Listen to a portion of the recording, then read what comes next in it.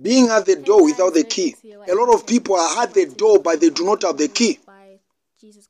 Several kind of Christians, they are at the door, but they do not have the key. Matthew 25, beginning from 1 to 12, it talks about the story of the virgin. There were 10 virgins. 5 of them were foolish. The other 5 were wise. All of them, they went at the door to wait for the bridegroom. When the bridegroom appeared, they woke up, and those foolish virgins, they realized that they didn't have the oil.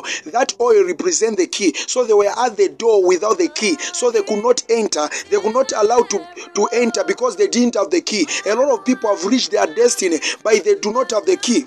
Matthew 7 verse 21 to 23, the Bible says that not everyone who calls to me, Lord, Lord, shall enter the kingdom of heaven. Meaning you are calling Lord at the door. You do not have the key. The key is the way. The way is Jesus. So you may be calling Jesus minus having him. Being at the door without the key. If you read in Deuteronomy 34 verse 4, the Bible says that Moses was showed he was shown the Canaan, but he was told that you will not enter because you are just at the door, but you do not have the key.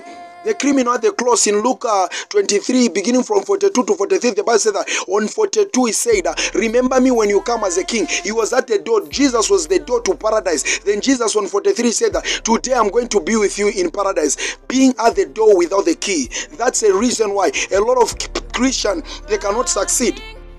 They're at the door without the key. John 5.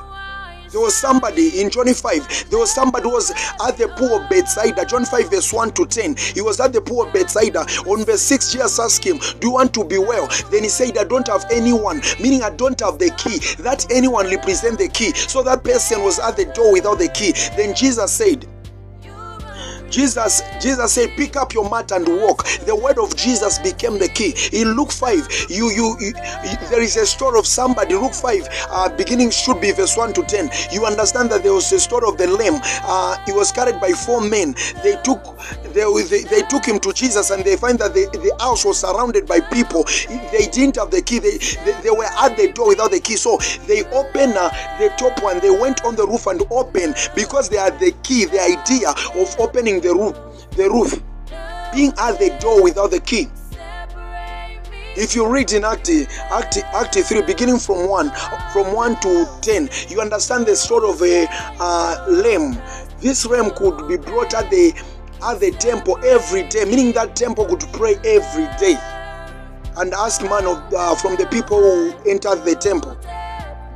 That person was at the door, but he didn't have the key. Then Peter and John, they said, God and Shiva we don't have. We have got the key, and this key is called Jesus. Rise up and walk in the name of him. Act 9, verse beginning from 1 to 8. You understand the story of Saul. Saul was approaching Damascus, was at the door of Damascus. He failed to enter because he couldn't have the key. Because he couldn't have the key, the Lord Jesus came and blinded him. And he repented, being at the door without the key. A lot of people, they are at the door. They do not have a key. You may be at the door of your blessing, but you do not have the key. You may be at the door, but you do not have the key. When Adam and Eve were kicked out in Genesis 3, verse 24, they placed the cherub by God so that they may not enter. Meaning, they were at the door of the garden, but they didn't have the key. Being at the door without the key. You need to have the key of prayer. You need to have the key of prayer. James 4 verse 3, the Bible says that you have prayed and not received because you have prayed amiss. Being at the door without the key. You may read the Bible, but you cannot understand. Act 8, verse 26, going down. You understand that somebody, the Ethiopian eunuch, was reading, but he could not understand. So you may be at the door of the Bible, but the understanding is the key. Being at the door without the key. A lot of Christians, they are at the door, they do not have the key. Demons you can only cast out demons if you have got the key.